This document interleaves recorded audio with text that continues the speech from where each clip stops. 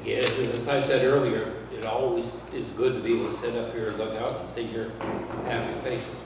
You know, I tell people that I sit down when I preach only because of the fact that you can't stand me. Now, I know that's not true, because I think the love that you have extended to me is great. But I met a new fellow, and he informed me that his dad for years was the minister of the Sanctuary of Grace up here, the United Methodist Church. And I told him that, and he said, oh, my dad would have loved that. He would have loved it. But we are real glad that you're here this morning. As far as I can remember, as far back as I can remember, even before I went in high school, I've been fascinated with the study of Satan. I don't know why. I tell people I like to know my enemy. The more you know your enemy, the more you can defeat him. And I fully realize I can't defeat Satan without the help of God and without the help of Jesus Christ.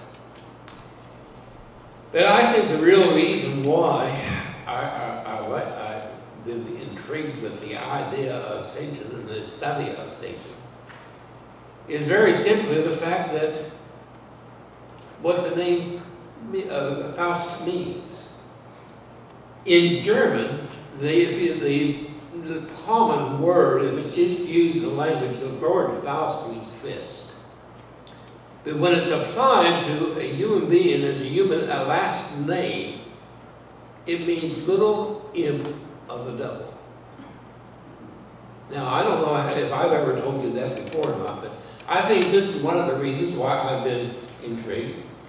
Those of you that are knowledge of some of the operas, you might remember the opera Faust, who the fellow sold his soul to the devil for fame with wine and women. He also tried to get back his soul at the very end, and that was the whole story. But down through the years, as I have studied the Bible concerning Satan, I have come to the conclusion that there are many myths, misrepresentations of Scripture as far as Satan is concerned, the devil. And I have been wanting to write a book, and I'm too lazy to sit down at the computer and do it. But I've been wanting to write a book on the idea of Satan. And if I were ever to write that book, the name of the book would be The Devil He Is.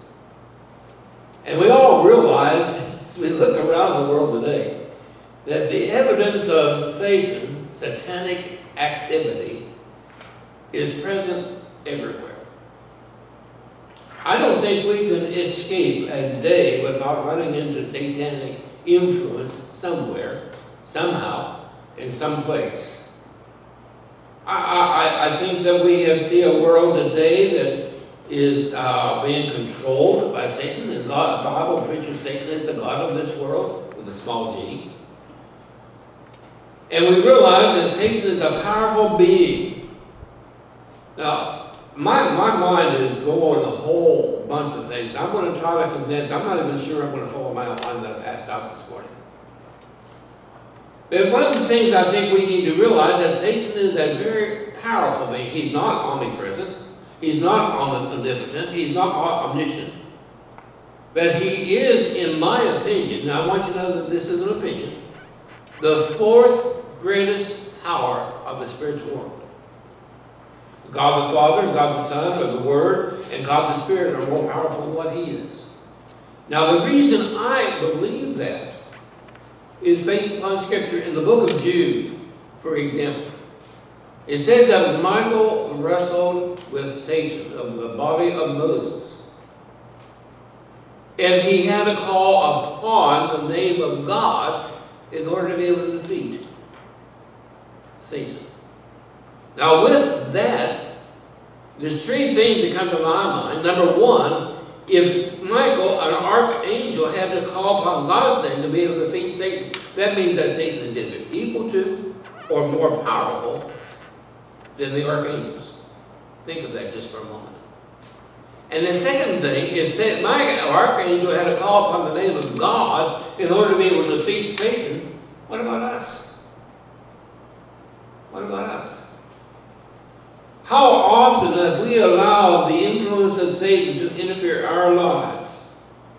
And before you say, well, I'm a Christian, it doesn't make any difference, remember that in the 16th chapter of the book of Matthew, that after Peter received the blessing of Jesus Christ, and he was blessed, and he was going to be given the keys of the kingdom because of the great confession he made. Remember, down in the 21st verse, I believe it begins with the 21st verse of the 16th chapter, that Jesus began to teach his disciples about his having to go to Jerusalem and to be killed and sacrificed. And Peter took him aside and said, don't talk about that. That's not going to happen to you. And Jesus said, get behind me, Satan. At that time, Satan was using Peter in order to be able to keep Jesus from giving himself on the cross of Calvary. So if Peter, as close as he was to Jesus, having received the blessing of the keys of the kingdom, was being used by Satan to be able to tempt Jesus Christ, we can find that many church people and many devout Christians unwittingly can become a tool of Satan in some of the things that they do. I'm saying this just as a warning to us. And as we think about the power of Satan, during the temptations of Jesus Christ in Matthew, the 4th chapter, twice Satan used his power over Jesus. First of all, he took him. The Bible says he took him, whether it was by permission of Jesus or not, it's immaterial. Satan took Jesus to the pinnacle of the temple. Satan took Jesus to a high mountain. And Satan used Scripture in order to be able to do it. So we need to try to get a proper idea of the devices of Satan in order to be able to endure and to overcome and to be able to live for God and through Jesus Christ our Lord. I have a list of here. He's powerful. We talked about that. He is crafty.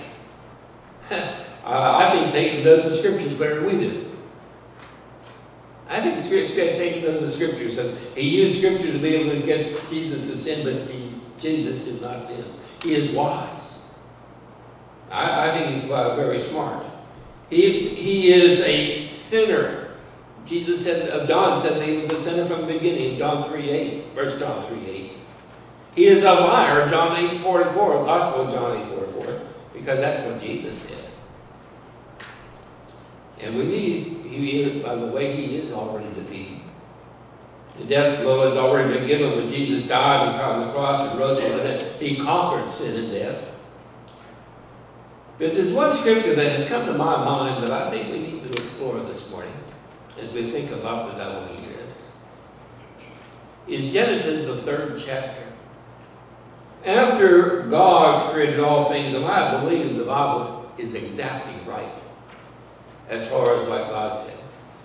The Bible says that Satan was more beautiful, more cunning than all of the beasts of the field. Now, some people believe, and it's in the Holy Hymn of the Bible, that because of that, by the way, it's not in the notes I've given you, this is extra. I'm not going to charge you for this is extra. We need to realize that some people believe that the most beautiful animal that God created was the serpent. And Satan used the serpent to be able to tempt Eve. I don't think the serpent was Satan. But he came to Eve and asked her, can you eat all the trees of in the garden? See, he said, all but the tree of the knowledge of good and evil. He said, because if we eat that, we're surely going to die. I think you all know the scripture. Satan used 2 lies to be able to deceive Eve. And I want to look at those 2 lies. Surely if you eat the fruit of the tree, you will not surely die. You're not going to die. I see here Satan telling Eve, God does not mean what he says. I firmly believe that God says what he means and means what he says. That you're not going to die if you eat of that tree. There's no way.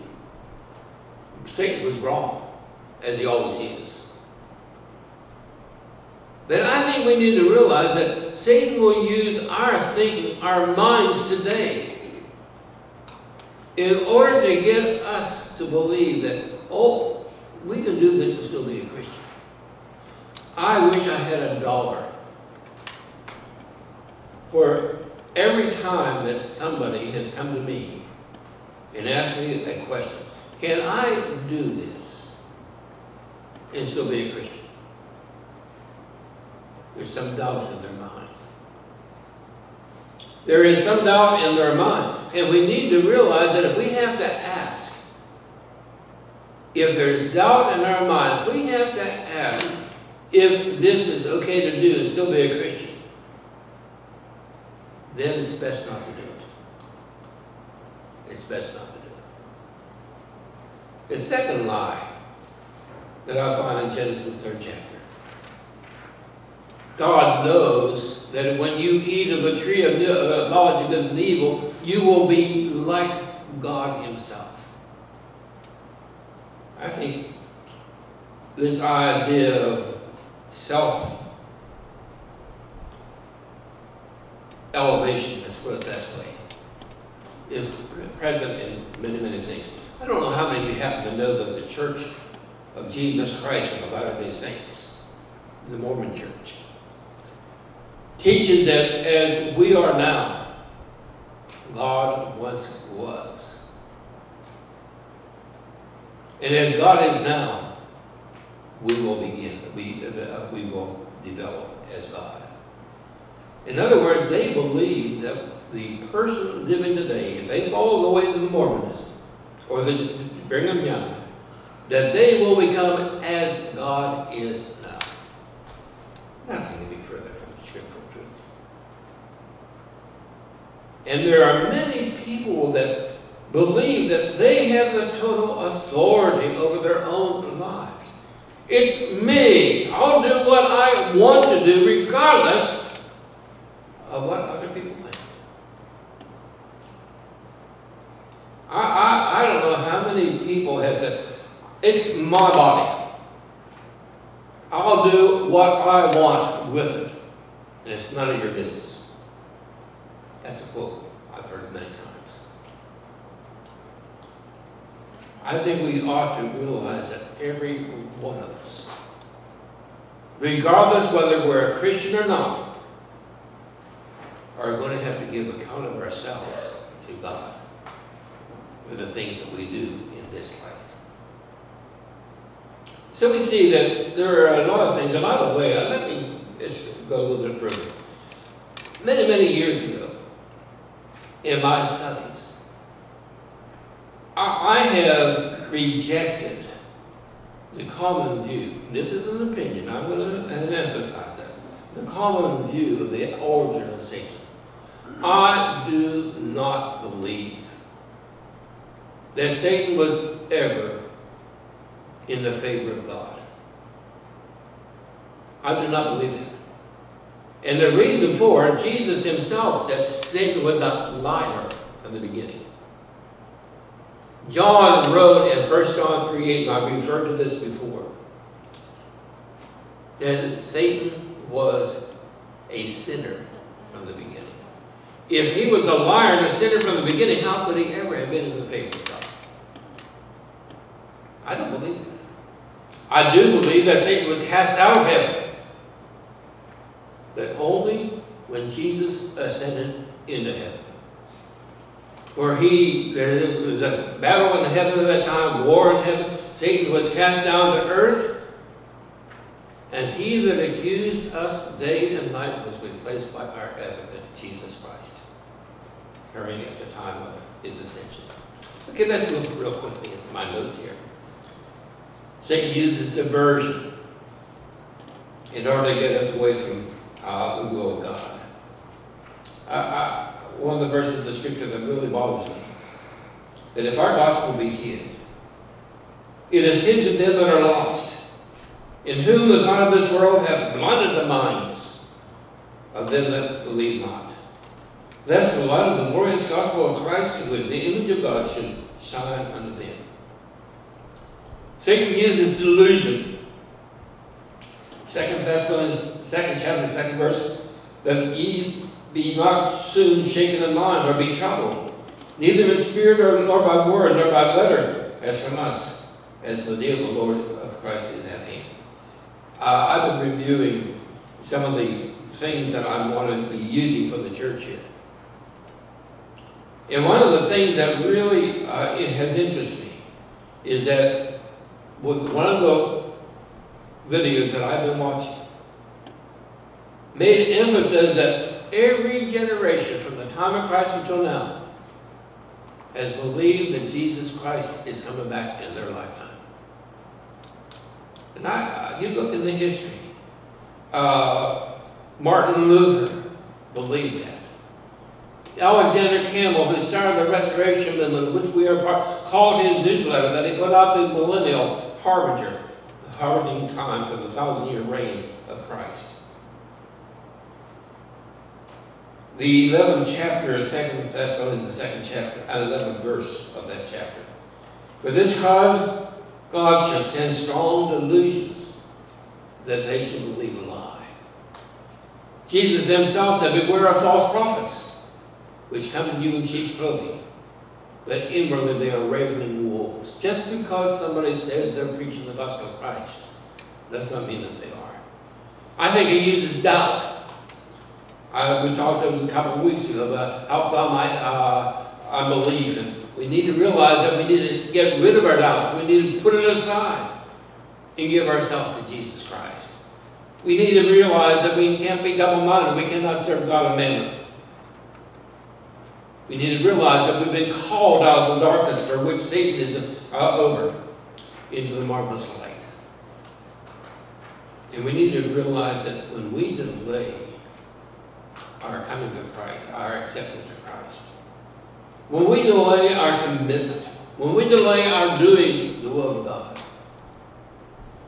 then we are putting off and doing the will of Satan.